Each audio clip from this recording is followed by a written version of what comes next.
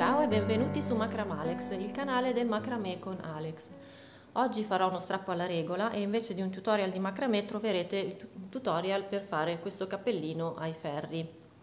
La particolarità di questo cappellino è che non è lavorato partendo dal basso ma dall'alto, è un cappellino top down e la comodità di questa tecnica è che non c'è bisogno di fare nessun campione, perché il numero di maglie di partenza sarà sempre lo stesso, quindi è veramente comodissimo, perché comunque è adattabile a qualsiasi taglia, qualsiasi filato, qualsiasi numero di ferri.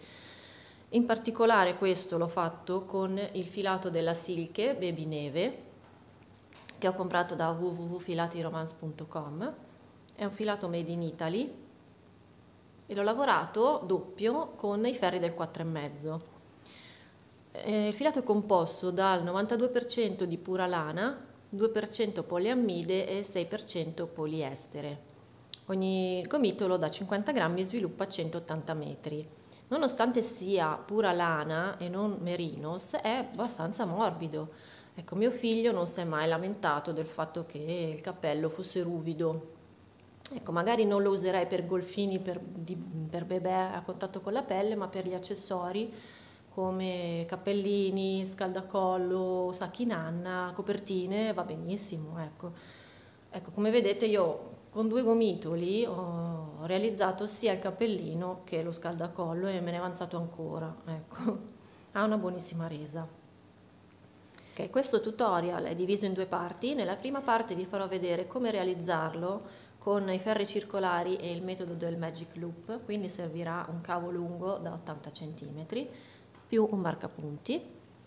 Nella seconda parte del video vi spiegherò come realizzarlo con la lavorazione tradizionale in ferri di andata e ritorno. Ora io non ho i ferri grossi in linea diritti, userò sempre circolari, ma li utilizzerò con ferri di andata e ritorno. In un altro tutorial che vi lascio linkato in descrizione, Lisa David di Crochet Romance vi spiegherà come realizzarlo con i micro circolari, che sono i ferretti con le punte corte e il cavetto cortissimo. Ok, passiamo alla spiegazione. Il metodo che andrò a spiegarvi è molto semplice, è già usato molto ad uncinetto e non mi sono inventata niente, l'ho solo trasportato sui ferri. Che cosa faremo? Andremo a creare un cerchio.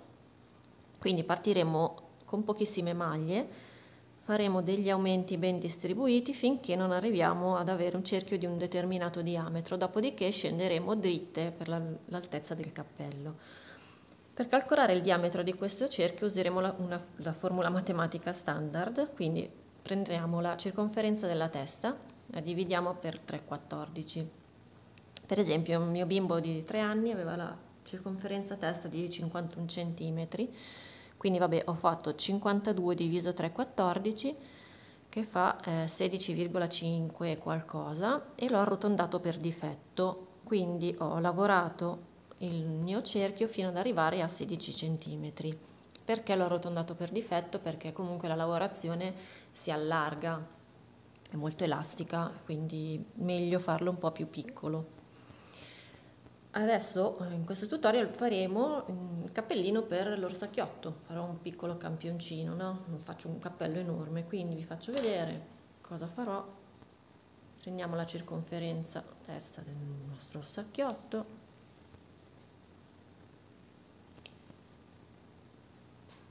e 33 cm, quindi ho fatto 33 diviso 3,14 veniva 10,5 qualcosa, quindi farò un cerchio di 10 cm. Vi riassumo in breve lo schema di come lavorerò per le più esperte, così lo dico a mio discapito, ma possono anche skippare tutto il video e seguire semplicemente lo schema.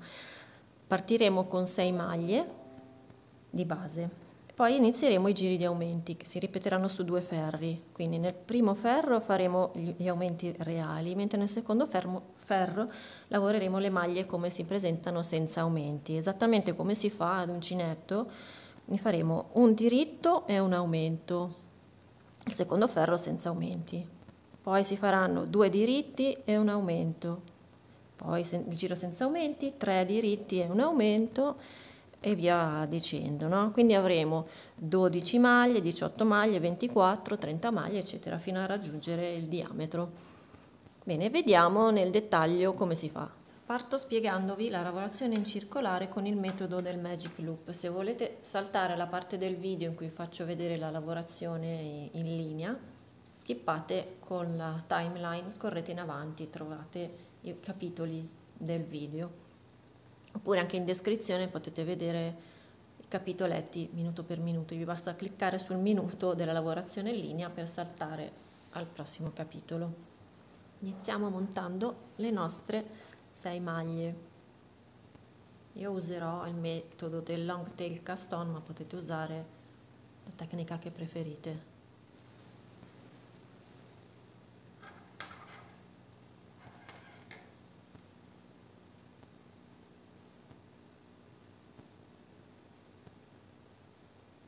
Una, 2, 3, 4, 5 e 6. Faremo una maglia in più per chiudere il lavoro in tondo. Ok, a questo punto partiamo con il Magic Loop. Come si fa? Dividiamo le maglie sui due ferri. Cosa facciamo? Facciamo 3 maglie a sinistra e 4 a destra. In mezzo ci facciamo passare il cavetto. Tirate fuori ed ecco, finché non arrivano sul ferro sinistro. Adesso passiamo la maglia che abbiamo caricato in più da destra a sinistra. Ok, siamo pronte per incominciare il primo giro. Sfilate il ferro di destra finché non avete un po' di cavo libero per lavorare. Infiliamo il marcapunti per segnarci l'inizio del giro e cominciamo. Lavoriamo 2 maglie insieme per chiudere in tondo.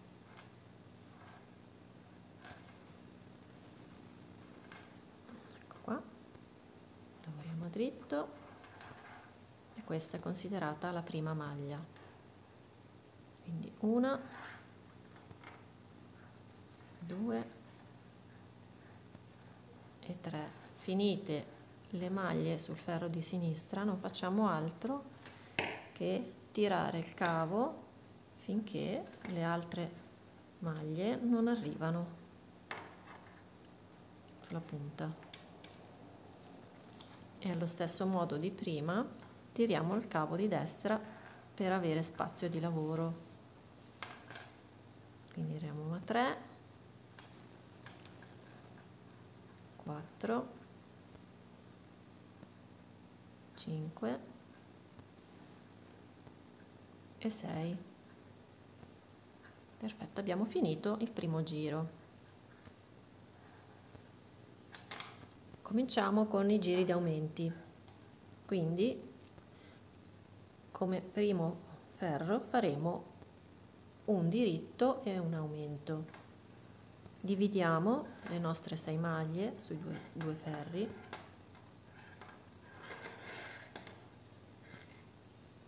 Infiliamo il marcapunti.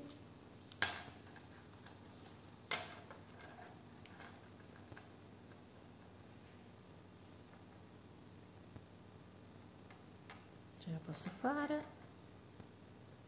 Eccoci qua. Ok, lavoriamo il primo diritto e poi l'aumento. L'aumento come lo faremo per farlo carino, come avete visto nel cappello? Prendiamo e tiriamo su sul ferro di sinistra la base della maglia che abbiamo lavorato. Adesso qui forse la prima non si vede benissimo, ma tiriamo su questo filetto e lo lavoriamo a diritto ritorto, quindi prendendo il filo dietro e non davanti al ferro. Vi faccio vedere nel successivo che si vede meglio. Quindi lavoriamo un diritto e l'aumento. Eccolo qui, e qua si vede bene qual è il filo alla base della maglia. Lo caricate sul ferro di sinistra e lo lavorate a diritto ritorto.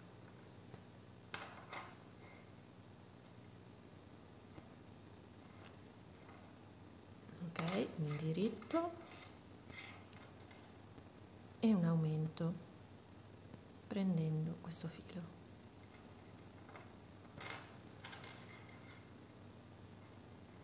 Abbiamo finito le prime 3 maglie, sfiliamo il ferro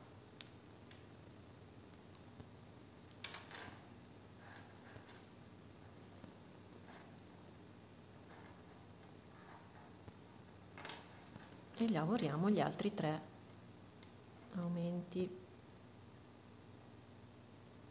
quindi un diritto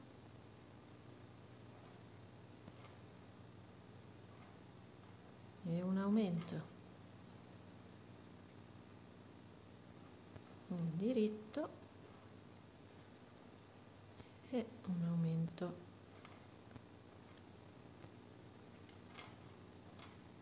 un diritto e l'ultimo aumento.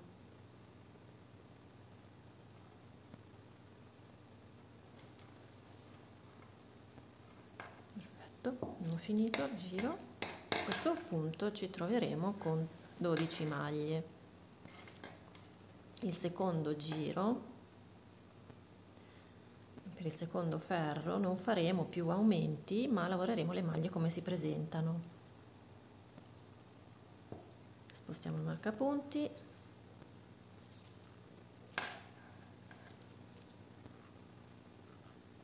sistemiamo i cavetti e lavoriamo le 12 maglie come sono. I primi giri si fa un po' fatica perché il lavoro è veramente piccolo, ma nei ferri successivi il lavoro è molto più agile. Quindi 1, 2, 3, 4, 5, 6, fate scorrere e lavorate le altre 6, 7, 8, 9, 10, 11 e 12. Ok, in questo modo abbiamo finito la prima ripetizione degli aumenti.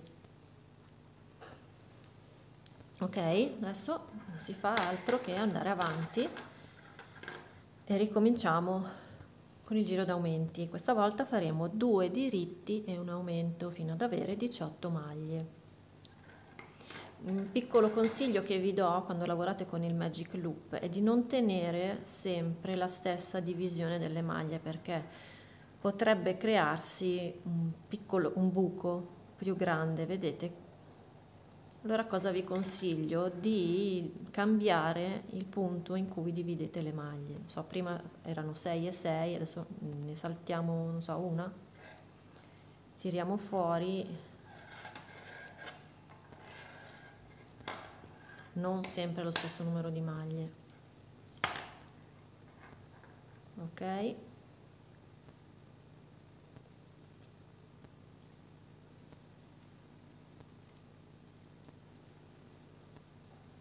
Iniziamo col giro d'aumenti. Questa volta facciamo 1, 2 maglie e un aumento,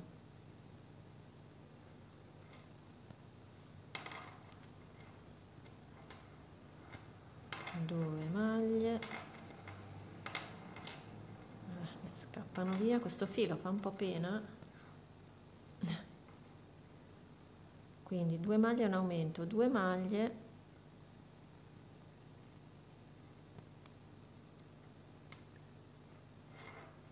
e un aumento,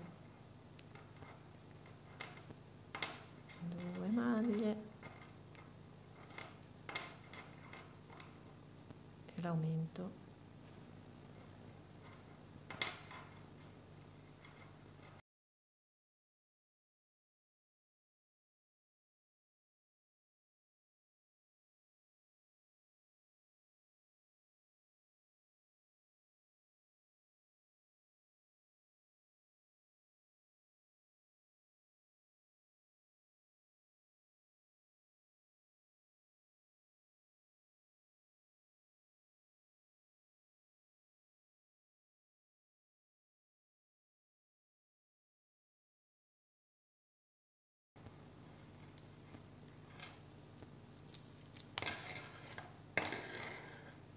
Ok, prossimo ferro lavoreremo tutti i 18 punti a diritto. 18, dopodiché saranno 24, 30, eccetera. Andate avanti fino a raggiungere il diametro desiderato. Sono arrivata al mio diametro per il cappellino dell'orso, sono 10 centimetri. Ho raggiunto questa misura. Adesso come si fa ad andare avanti? Si lavorano i giri così come si presentano, cioè le maglie così come si presentano, senza più fare aumenti, si andrà giù dritti. Vedete, la comodità è che potete prendere il vostro modello e provargli il cappellino in ogni momento. Vedete che in effetti sembra giusto, no? Non so se ci sta nell'inquadratura. Ok, adesso si va giù dritti fino alla lunghezza desiderata. Ci sono tante tabelle in internet se non avete il modello su cui provare il cappello. Passo a spiegarvi la lavorazione lineare, quindi che prevederà ferri di andata e ritorno, non più il lavoro in cerchio. Vi faccio un breve riassunto per le più esperte, che quindi potranno anche non seguire tutto il tutorial. Cosa faremo? Partiremo avviando 6 maglie più 2 di vivagno che ci serviranno per cucire il cappello. I vivagni li lavoreremo sia nei ferri diritti che nei ferri rovesci, passando la prima maglia a diritto e lavorando l'ultima maglia a diritto. Dopo aver avviato le 6 maglie ci troveremo sul ferro di ritorno e lavoreremo tutto a rovescio senza fare aumenti. Nel ferro successivo a diritto faremo gli aumenti. Ok, come distribuiamo questi aumenti dei ferri di andata? Un po' come si fa ad uncinetto per gli amigurumi, partiremo per la prima volta raddoppiando le maglie, quindi facendo 6 maglie e 6 aumenti fino ad arrivare ad ottenere 12 maglie più le 2 di vivagno. Poi si lavorerà ferro di ritorno a rovescio, poi passeremo di nuovo al giro degli aumenti facendo questa volta 2 diritti più un aumento per arrivare a 18 maglie più le 2 di vivagno.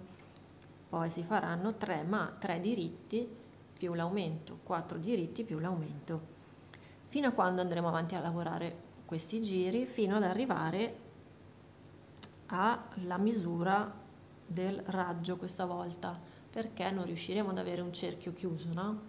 Quindi misureremo la lunghezza del lavoro, che sarà il raggio del nostro cerchio. Avviamo le nostre maglie.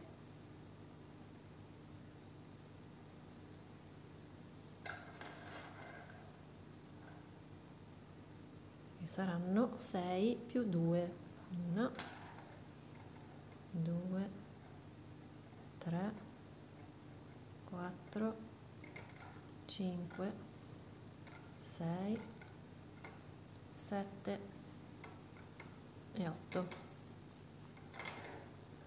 Ok,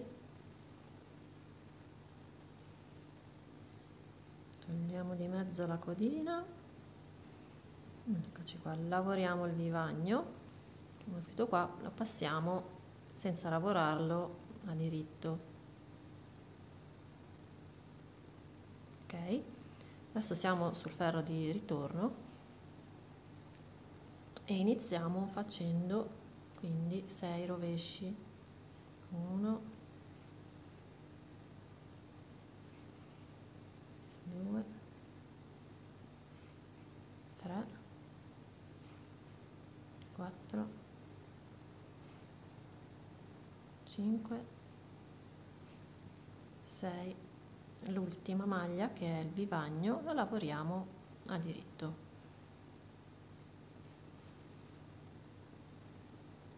Voilà, giriamo il lavoro e adesso iniziamo con gli aumenti. Saltiamo la prima maglia e facciamo una maglia a diritto e un aumento. L'aumento come lo faremo? Come abbiamo fatto col metodo del Magic Loop. Per chi non l'ha guardato lo faccio vedere. Per fare quegli aumenti carini carichiamo sul ferro di sinistra la base della maglia e la lavoriamo a diritto ritorto. Ve lo faccio rivedere. Lavoriamo la maglia e prendiamo questo filo,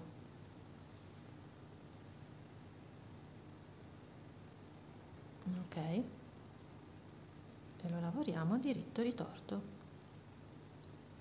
Facciamo questo per 6 volte.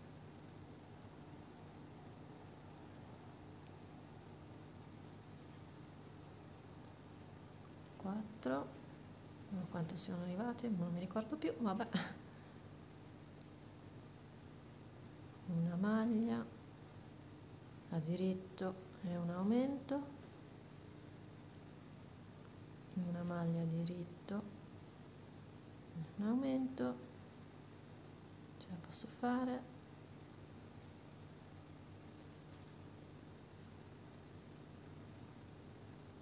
Una maglia diritto e l'ultimo aumento. Siamo arrivati al vivagno, eccoci qua. A questo punto avremo 12 maglie più i 2 vivagni. Voltiamo il lavoro, siamo sul ferro di ritorno che lavoreremo tutto a rovescio. Passiamo la maglia di vivagno e lavoriamo i 12 rovesci. 1, 2, 3,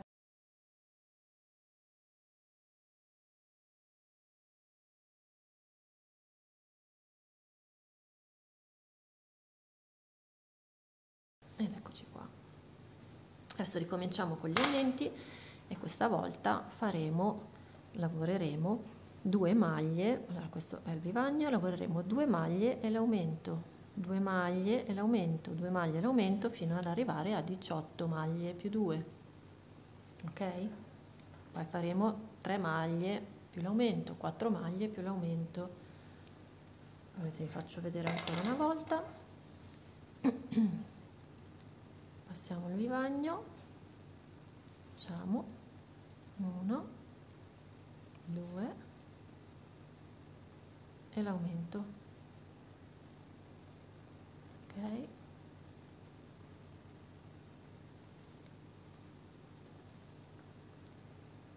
1, 2 e l'aumento,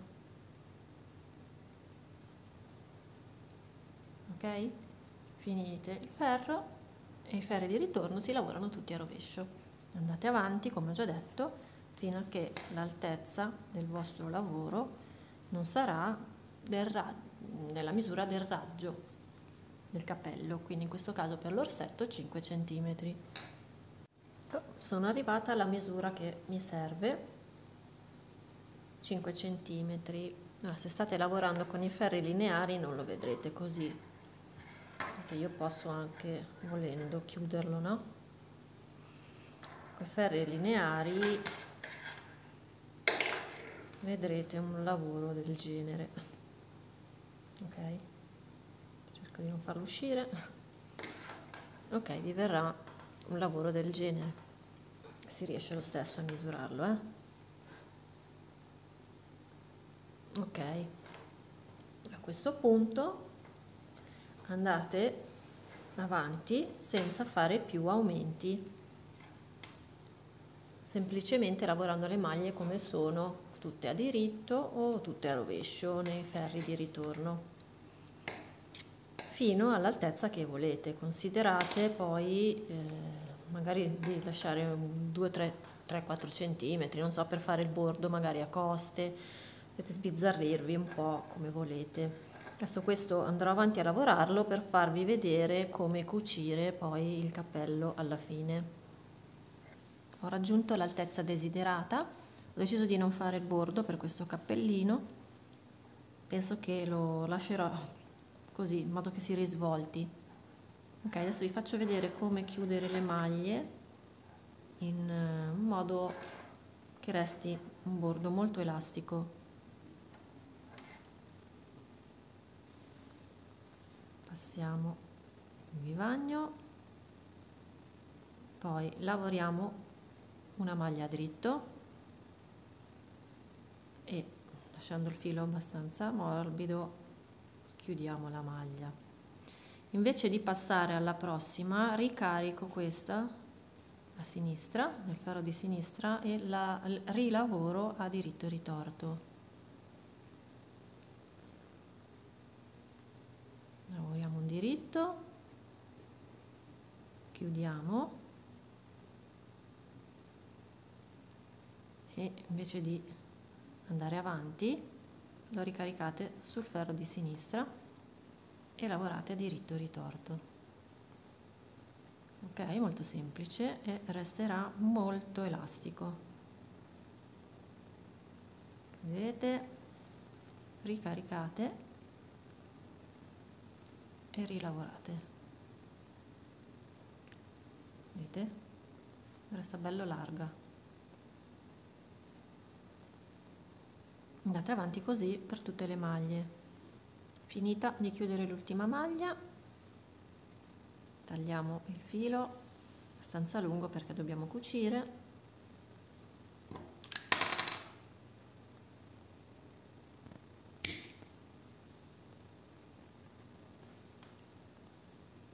Vedete che resta molto largo il bordo, non stringe proprio per niente. L'ho fatto apposta in modo che il cappellino si arrotoli. Mi piace così per l'orsetto. Ok, prendiamo l'ago da lana,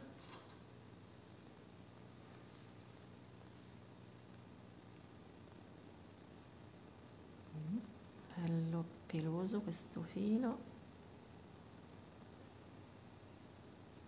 Ok, ci siamo. Prendiamo le estremità dal diritto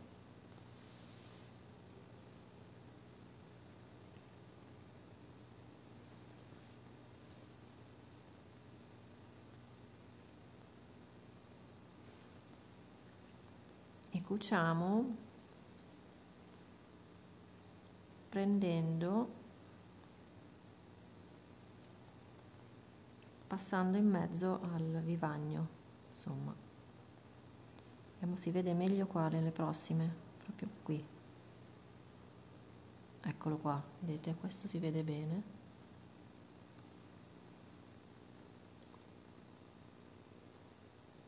Dov'è finito? È qua sotto. Ok, la prima la facciamo qua.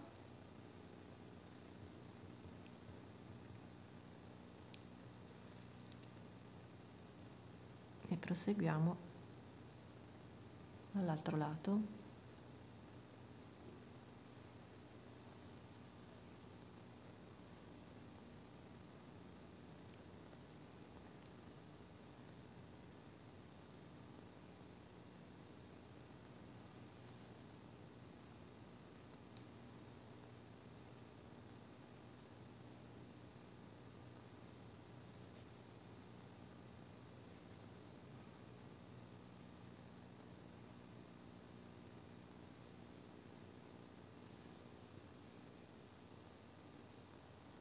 Ok, andate avanti per tutto il pezzo fino alla punta. Date qualche punto in tondo nel buchetto che rimane. Ecco, non sono riuscita a registrarlo, pensavo di aver fatto partire la registrazione ma non è terminata. Comunque fate passare l'ago in tondo e poi lo buttate dentro e tagliate le codine. Adesso non lo rifinirò bene perché tanto è un cappellino di un pupazzo, non mi interessa, ecco. Comunque eccolo qua, finito, e mi piace l'effetto rotoloso. Vediamo come sta. Ecco qua, che carino. Alziamo un po', ecco. Secondo me può essere carino anche per i neonati. Bene.